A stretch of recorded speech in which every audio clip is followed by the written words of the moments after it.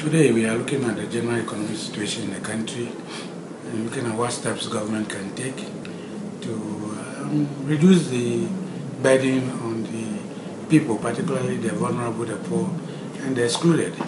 You know there are some social intervention policies in place, but some of them are too global or universal, so to speak. It benefits virtually everybody. So we think that with government scarce resources, they should target the vulnerable in society and make sure that those policies reach them so they can reduce the pain. Because with the everyday increases in the price of services and goods, I mean the cost of living will go up high, and when that happens, the income earner is the hardest hit because his income is virtually static.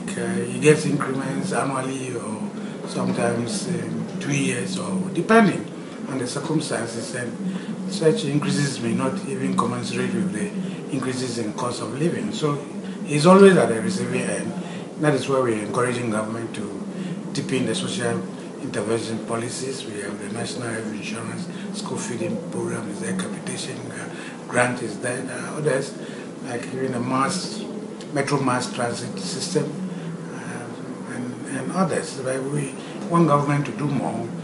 The bus system in the country, public bus system in the country is not very effective. The railway network is virtually dead in other jurisdictions.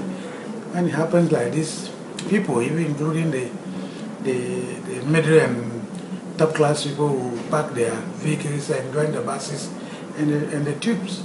So why can't we do the same? It's good government has intentions to rehabilitate the railway system, but it's taking a while.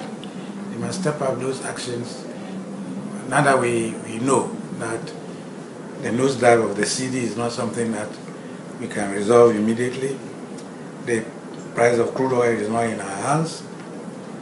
The prices of other commodities, because they are mostly imported, are not in our hands. And therefore, these challenges will continue to confront us. The only way we can have some breather is to make sure that programs are targeted at the poor, the excluded and vulnerable, so that at least they can also maintain a very comfortable standard of living. This requires more action from government, requires more action from other managers of the economy. It requires action from even working people, and we must step up productivity so we can produce more, so the cake becomes bigger and we can all share and benefit from it. But join us in the debate on our platform www.graphic.com.gh.